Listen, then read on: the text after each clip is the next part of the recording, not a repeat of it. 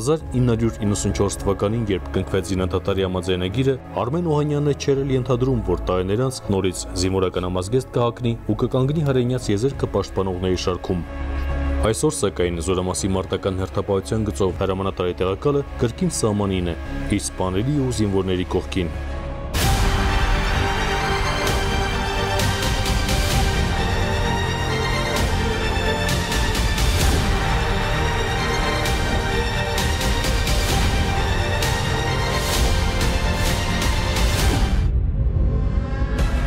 1990 թվականին, երբ հակառակորդի սանձարձակ գործողություններ անցել էին բոլոր սահմանները, Արմենը եղբոր Արմենի հետ մեկնում է սահմանագոտի։ Հիշելով այդ օրերը, փոխգնդապետ Օհանյանը նշում է. ամենատպավորիչն ու անմոռացը սահմանին համախմբված կամավորականների ոգին էր ու հայրենիքը ամեն գնով պաշտպանելու ձգտումը։ Իսկ հակառակորդը թշնամին մտածում էր այդ բանը մենակ վնաս տալ, սպաներ, մենաջնջեր, փորձեր տարածներ, վերցներ, իհարկե այդ ամենը ոչ մի անգամ թույլ չենք տվել, թույլ չենք տալ ու մինչև այսօր շարունակում է։ Զինվորական գործի հանդեպ սերն էր առիթը, որ բուխում զինվորական ամբիոնը ավարտած Արմենը 1997 թվականին կրկին ծառայության անցնի։ Հետագա տարիներին նա դարձավ լավագույն դասակի, այնուհետև նաև վաշտի հրամանատար։ Որպես պայմանագրային գումարտակի հրամանատար, նրա ստորաբաժանումը 4 տարի անընդմեջ արժանացավ մարտական հերթապահություն իրականացնող լավագույն գումարտակի կոչմանը։ Դա մենակ իմ աշխատանքը չի, դա բոլորի աշխատանքն է, թե գումարտակի հրամանատարի տեղակալների, թե վաշտի հրամանատարներ, միջև ցածր օղակա, միասնական աշխատանքի արդյունք տալել ընդհանուր միջև զինվորը, որ ցանկացած զինվոր ինքը ցանկացել անի լավը ու կատարի բոլոր հրամանները ճիշտ ու ժամանակին։ Այսօր էլ առաջվա պես մարտական հերթապահության գծով հրամանատարի տեղակալը ամեն օր սահմանագոտում է, մեկ առ մեկ անցնում է բոլոր հենակետերն ու դիտակետերը, հետաքրքրվում հակառակորդի շարժով ու սահմանը զգող զինվորների հոգսերով։ Ուշադիր ես ելնա, բարի ծառայություն քեզ։ Զինվորը պետք է հրամանատար հետ կիսվի,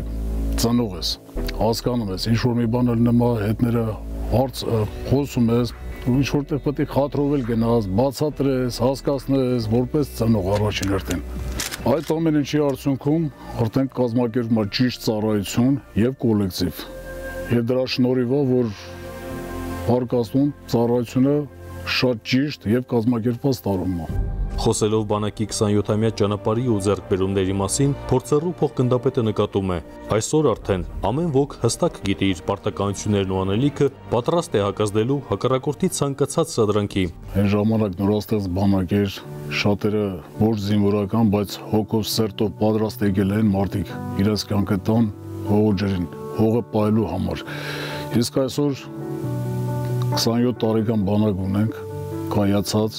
որը ցանկացած բայի պատրաստ է խնդիր կատարի։ Ինչ վերաբերում է մարտական հենակետերի, սահմանի ու զինվորների ապահովությանն ուղղված քայլերին, ապա փոխգնդապետ Օհանյանը հպարտությամբ է ներկայացնում հենակետերում տեղադրված տեսահասկման արդի համակարգն ու հավելում. այսուհետ գիշեր թե ցերեկ հակառակորդի ոչ մի քայլ աննկատ չի մնում։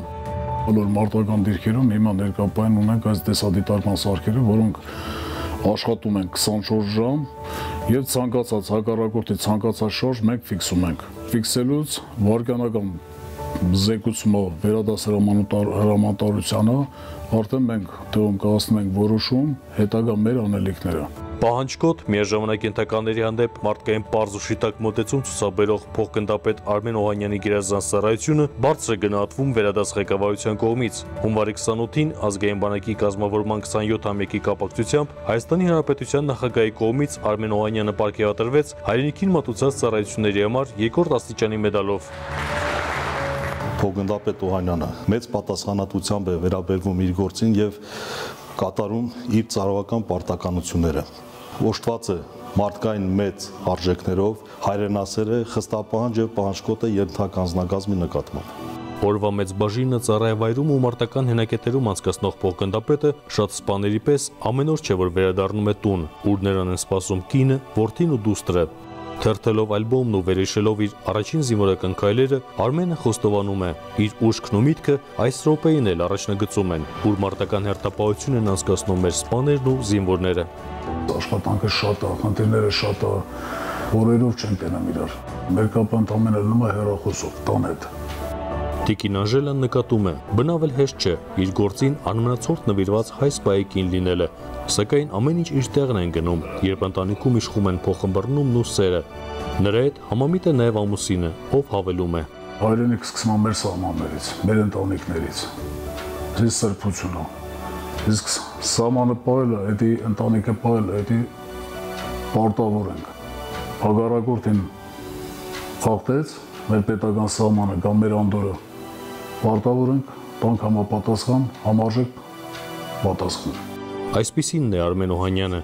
ազատամարտիկը, ով կանգնել է ոսոխի դեմ, սպան, ով պաշտպանում է հայրենի հողն ու մեր ժողովրդի հարատևման իրավունքը։